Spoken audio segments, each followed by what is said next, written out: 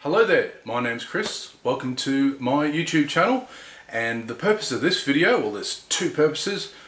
First, I just want to introduce you all to 2024.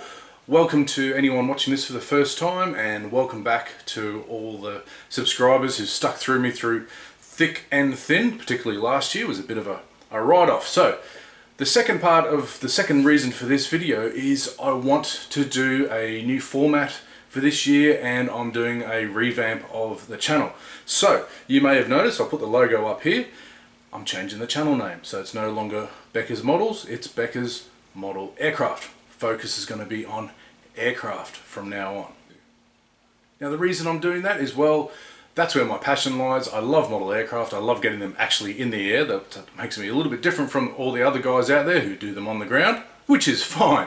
Now, I'm only sharing my models on YouTube from now on. I've stopped doing Facebook, Instagram, Twitter, all the other social media. Too toxic for me, too much of a waste of time. So I'm leaving that aside. I'm only doing it here on my channel. Now, the format I'm proposing to use this year is weekly or fortnightly, maybe monthly when things get a little bit too busy. You know, life takes over from modeling. What I want to do is share with you two major projects I hope to get done this year, and I'll discuss them very shortly. And a few other little things that I'm working on, things I want to finish, a couple of little new things I want to start.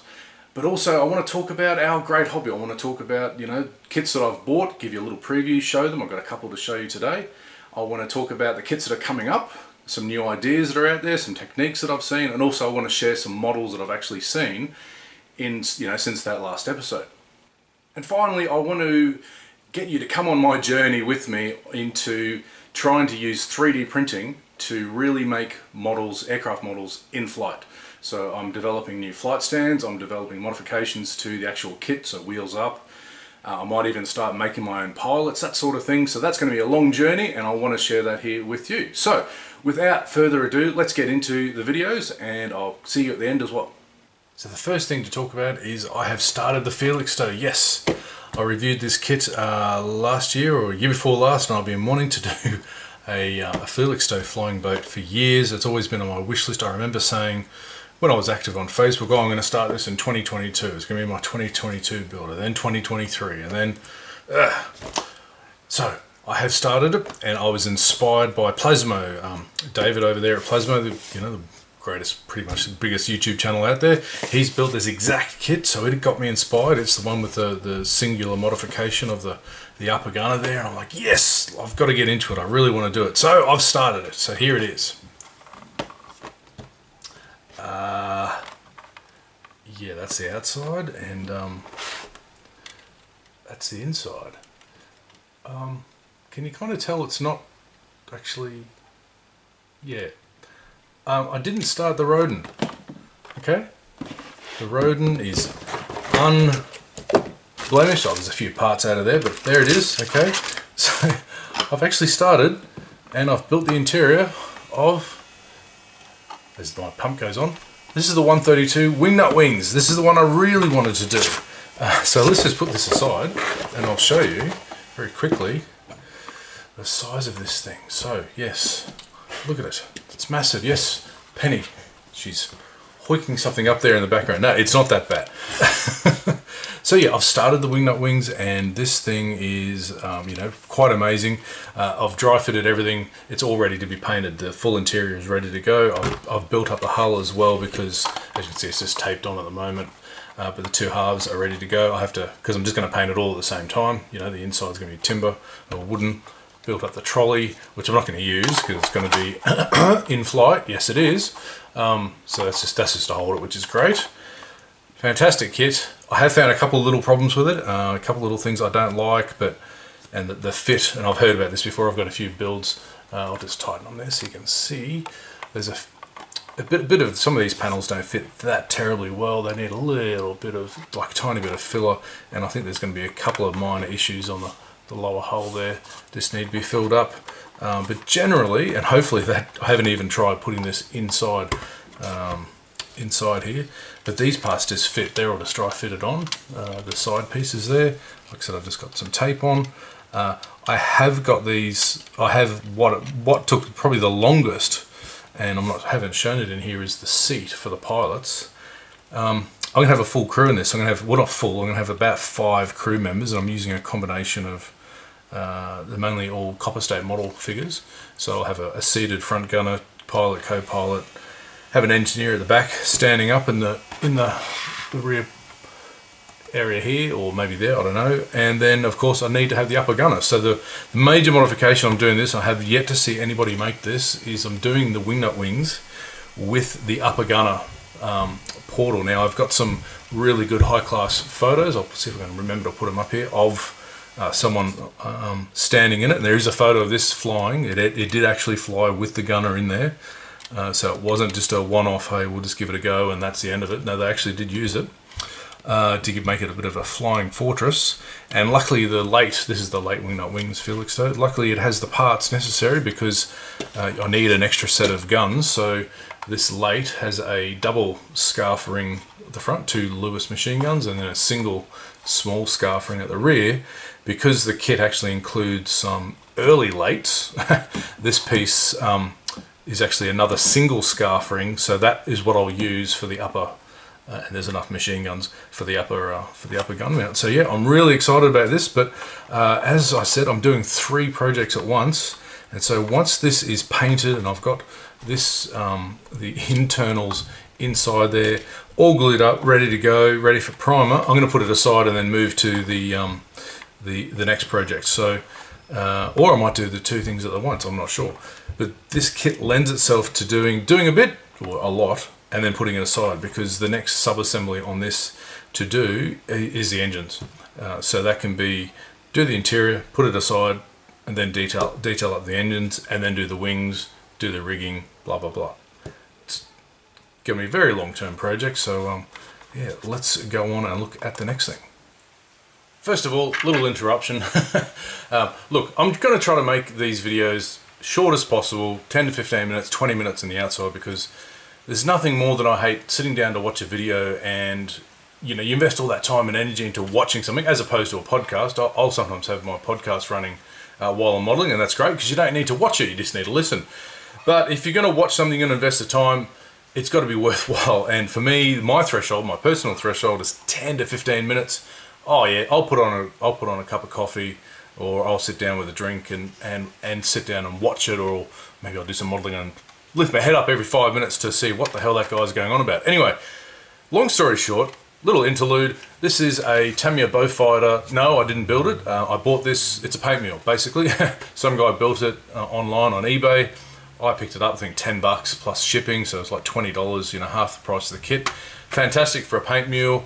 It's been thrown together. It's even been done wheels up, which I didn't know you could do that with this bow fighter, and it actually looks pretty good. So I might actually buy myself one, because I love this aircraft. Fantastic attack aircraft for World War II.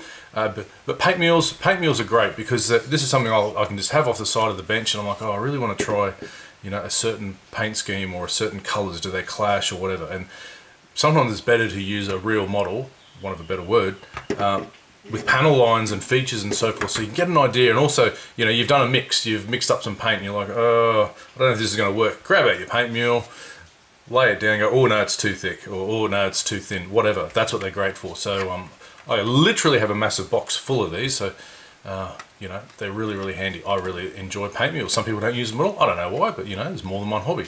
Talking about that, let's have a quick look at some kits that I've bought recently, just to break this video up.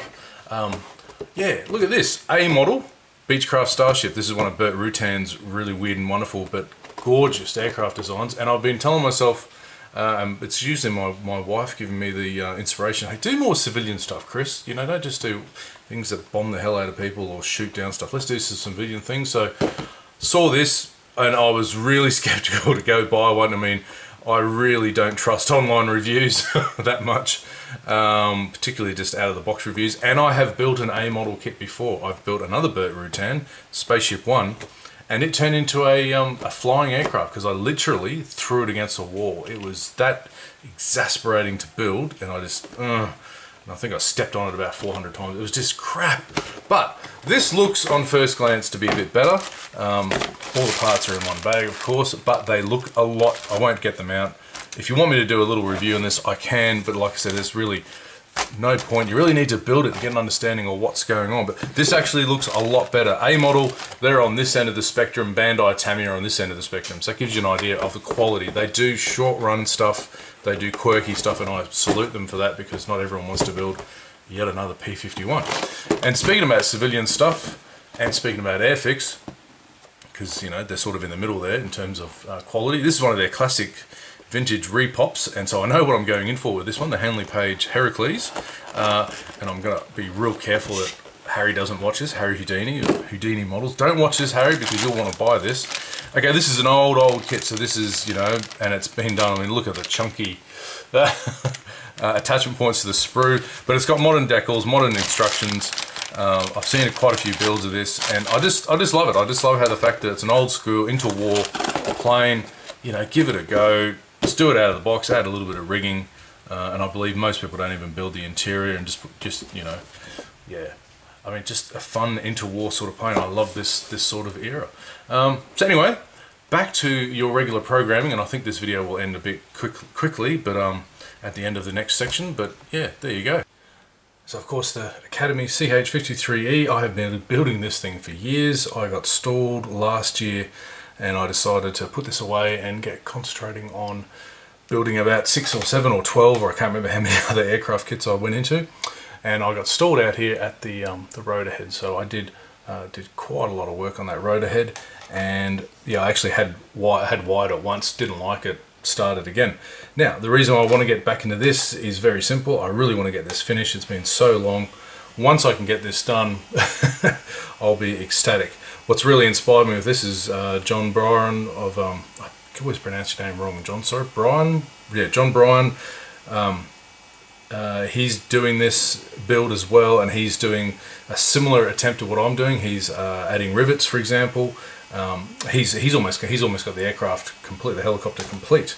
You know, he's done like I've done. He's added rivets on a lot of the areas. I've only done the tail and some of the bits at the back.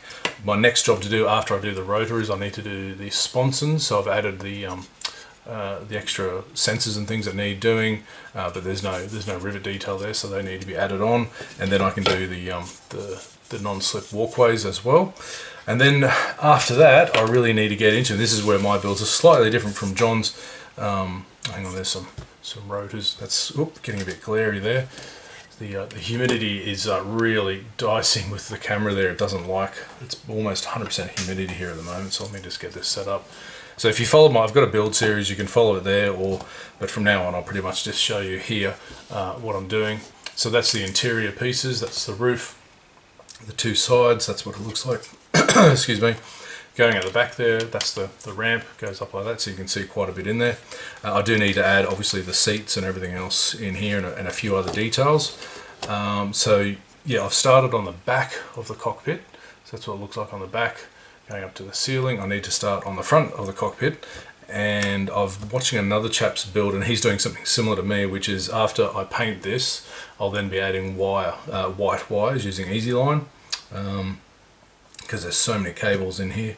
So that's the next thing I need to do, is because I'm really putting a lot of effort into the interior, even though you really don't see it. I will have the ramp fully down, I'll have the door open on the side, and I still am going to put an LED or 2 or 3 inside so you can actually see illuminated. But the effort is actually going to be on the outside, because I really want to do stress skin with this one. We'll see if I can do that, because putting these bloody rivets on is such a pain, but you know, worth it in the end, because you know, this thing is just, this particular helicopter is just renowned for having a bazillion rivets on it. Well, there you go. I hope you enjoyed first episode of 2024, the 2 major projects, the Felixstowe, the Super Shitter, CH53E for those of you for the PC term. They're underway. I hope to have more on episode 2, which will be in another week or 2, I hope. And yeah, so I hope you like the new format, the new channel name, the revamp, everything else. And if you've stuck all the way through, thank you very much. I'll catch you next time.